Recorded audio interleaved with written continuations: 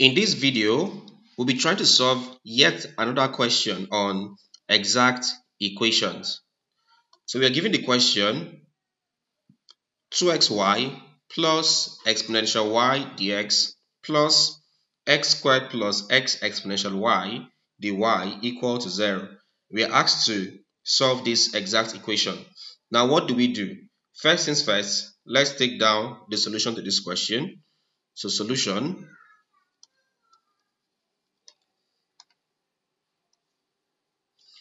The question here is simply 2xy plus exponential y dx plus x squared plus x exponential y dy is equal to 0. I have this.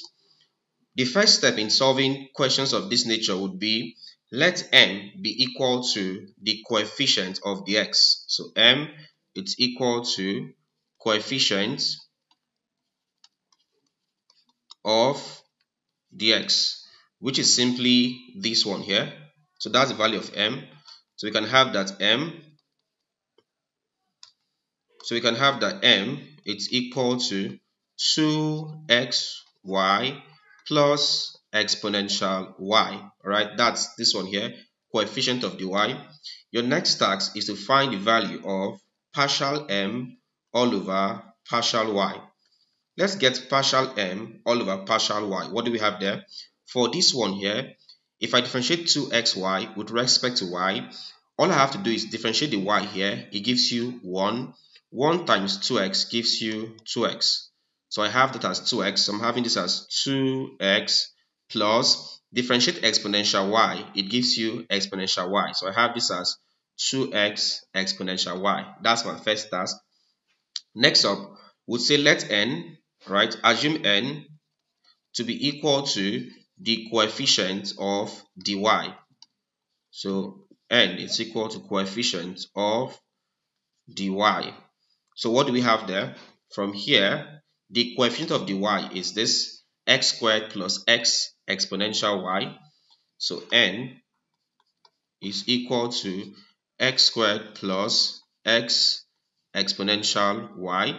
The next task here is to find the value of partial n. Let's use partial. That's differentiate n with respect to x in this case. Right, and that will be equal to, if I differentiate x squared here, you get 2x. So I have 2x plus, if I differentiate x exponential y, all I have to do is differentiate the x here. If I differentiate x here, it gives you 1. 1 times exponential y gives you exponential y.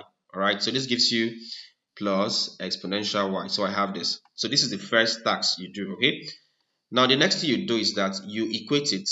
Right, equate partial m all over partial y to partial n all over partial x and see if they have the same value. Now if I look at this, you can see that partial m partial y will give you 2x plus exponential y. Also partial n partial x is equal to 2x plus exponential y. So since this is equal to this, it means that this is an exact equation and a function. So since this is equal to this, which is equal to 2x plus exponential y, we can say hence a function f of xy being equal to c exists. This exists. All right, and this exists such that you have that partial f such that partial f all over partial x is equal to m. Right, it exists such that partial f over partial x is equal to m. And if you want to get the value of partial f from here, all we have to do is move the x this way here. So we have that partial f is equal to m times partial x. So we are now here. Let's get the value of f. To get the value of f here, all we have to do is integrate. So integrating through,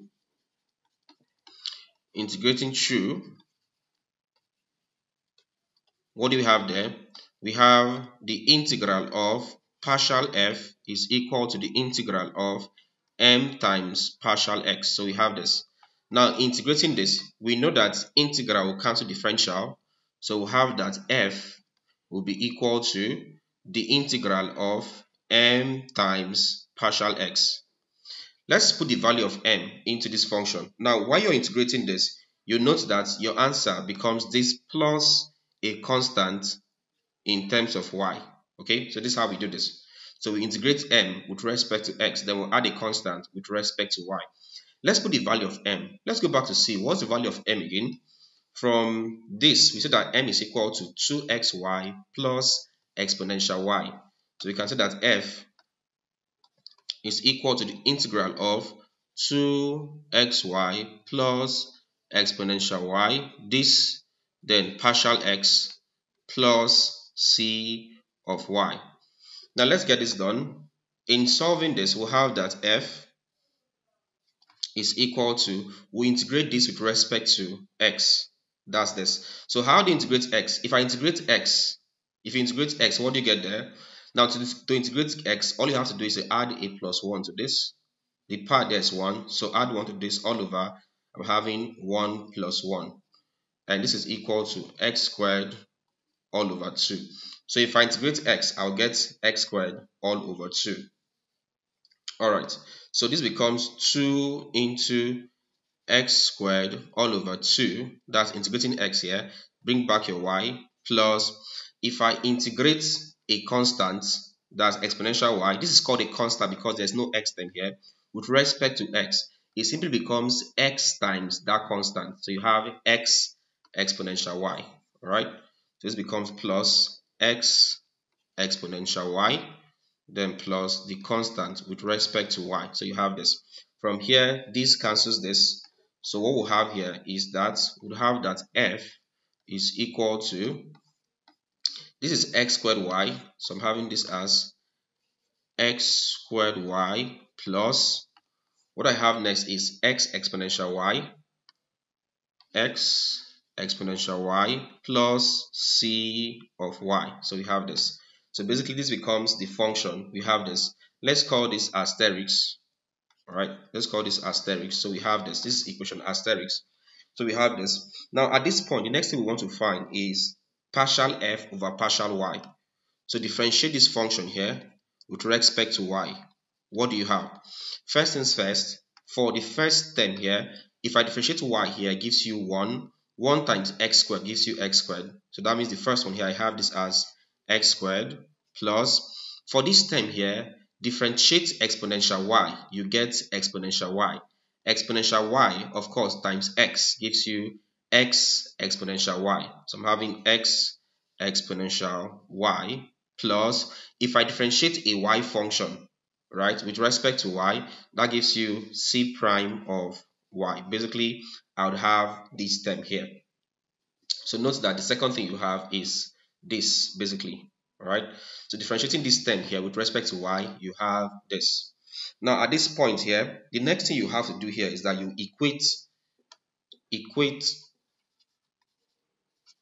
equate partial f over partial y to n. Right, if I equate that, partial f over partial y is simply x squared plus x exponential y plus c prime of y. It's equal to, what's the value of n again? Let's check. The value of n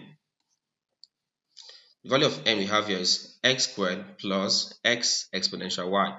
So let's see this. So this gives you x squared plus x exponential y. So you have this. That's the value of n. Now how do we solve this? Let's get the value of c prime of y. I'll move these two terms over to the other side of the equation.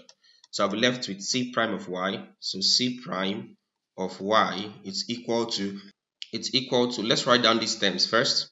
That gives you x squared plus x exponential y.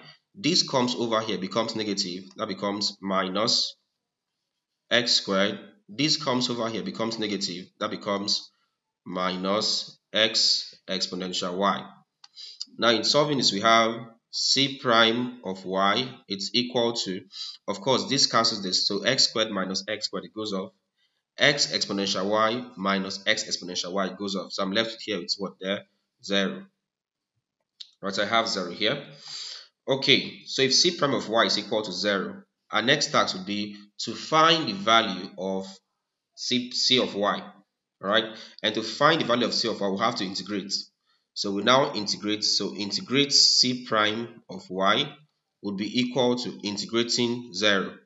And if I do that, if I integrate c prime of y, that gives you c of y is equal to a particular constant. Let's call it k, for instance. Of course, for us to get 0, that means we are integrating a constant.